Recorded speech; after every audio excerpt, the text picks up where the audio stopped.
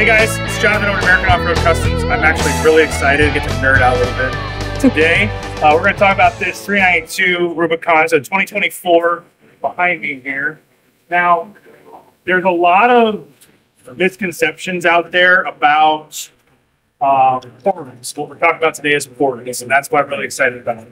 So, what a portal is, for those who don't know, is a way to relocate where the wheel mounts on the straight axle down from the straight axle shaft. And that is good because you can essentially get your diff up higher clearance and fit a bigger tire without having to change anything else.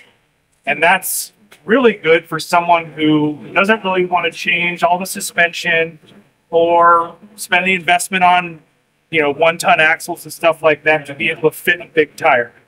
And that's great for someone like this that wants to have a nice, high clearance, big tire vehicle to be able to go camping, mild off-roading.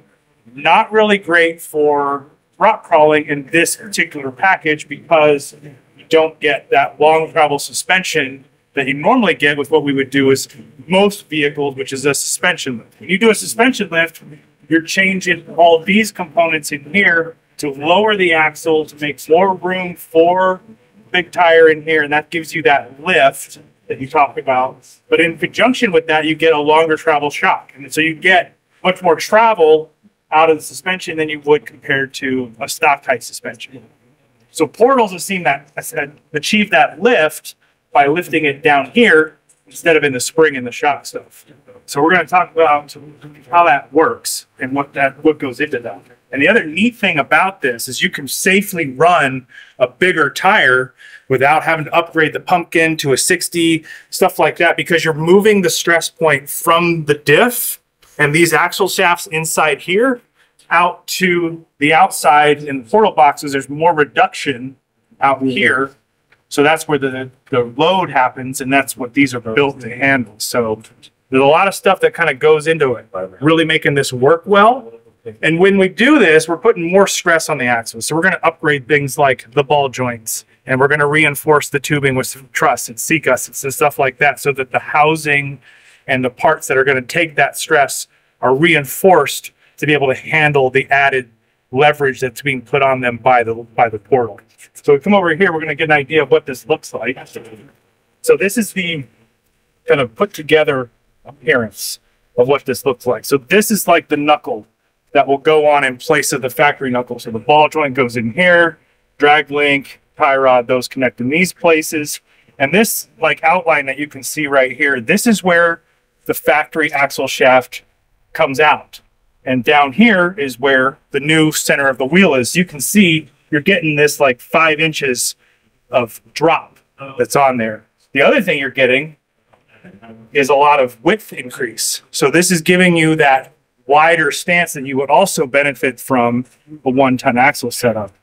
Now inside of here, you have all these gears. And so this is where the reduction happens. So basically this Jeep has 373 gears from the factory. Now, not doing anything to the pumpkin and just putting these on, it will convert the Jeep to basically feel like it's got a 455 axle or gear ratio in there instead of the 373s.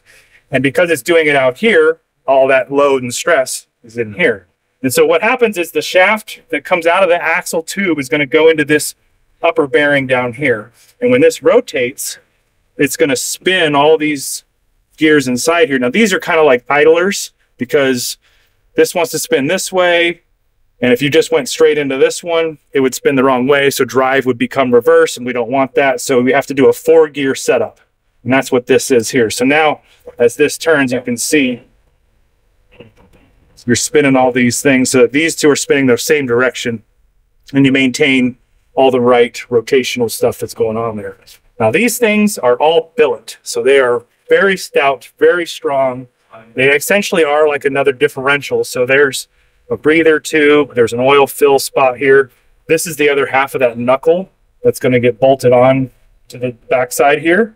But you got to put this on the vehicle first. So this will essentially go right up here like this. So you can see as we line these pieces up, it moves that center down here.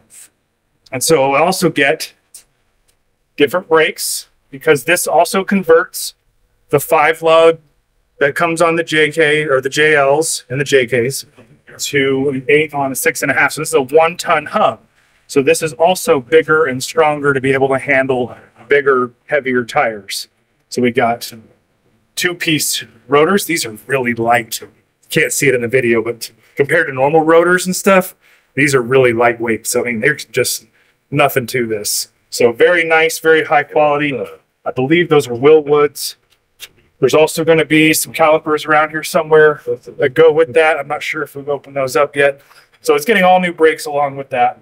These are the ball joints that we're going to be putting in there. They're Metalcloak rebuildable baller joints, so much heavier duty than the factory ones. And then if we want to follow me this way, we'll look at the back of this stuff. We got to do the same thing in the rear.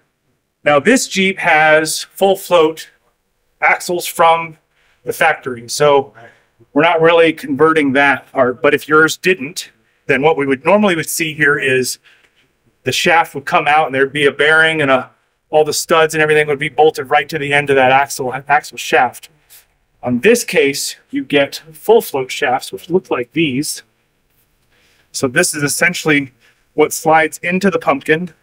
And then this part would slide into the portal box inside here. And this is going to spin when you drive, and then that's going to spin those gears that you saw over there and spin this hub over here.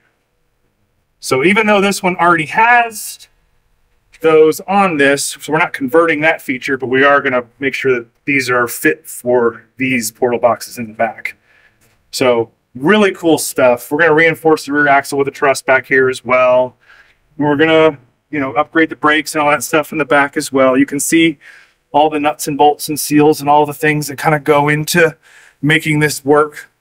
Get new ABS sensors, new brake line fittings, vent tubes, all that stuff. All right, so even though we are putting these portal boxes on here, you still get to keep your e-brake.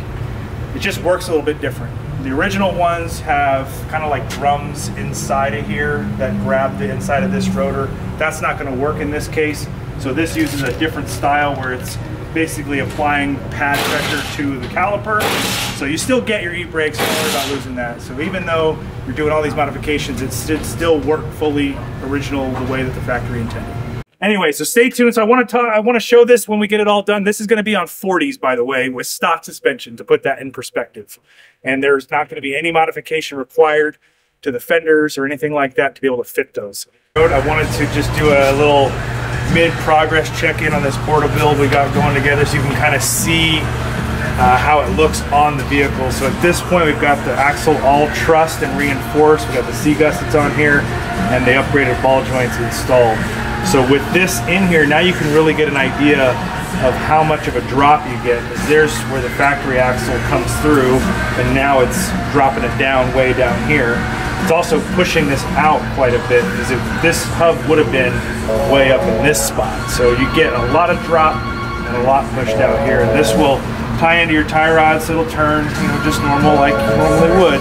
So it's going to be cool to see this thing on the ground. So stay tuned. We just set this Jeep down. Now, if you've been following us along with this build, this is the Jeep that we've been working on that has the portals on it. And I wanted to take a minute just to show what the real difference is now that this is sitting on the ground. So this is sitting on 40-inch tires, still has the factory suspension, so no suspension lift at all on this. And you can see that these tires clear the wheel wells with no problem. They obviously stick out quite a bit more than the factory does, but the biggest thing I want to showcase is the clearance of the axle to the ground. Now, this is the main advantage you get with doing a portal on your Jeep, is the distance between the differential to the ground. So this has 17 inches between the bottom of that diff to the ground, and only 16 inches between here and the ground. So quite a bit of clearance compared to what you would get. Now, for comparison, over here we have another Jeep that's on 40s. This is a JK, so it's a little bit different, but it still has the same 44 pumpkin that one does, and it's 13.5 inches of clearance between the bottom of that diff and the ground. And he's actually modified his mounts over here, so they actually have more clearance than normal, but 13.5, 17 over there. This is on 40-inch tires also, so that's the big advantage of doing board.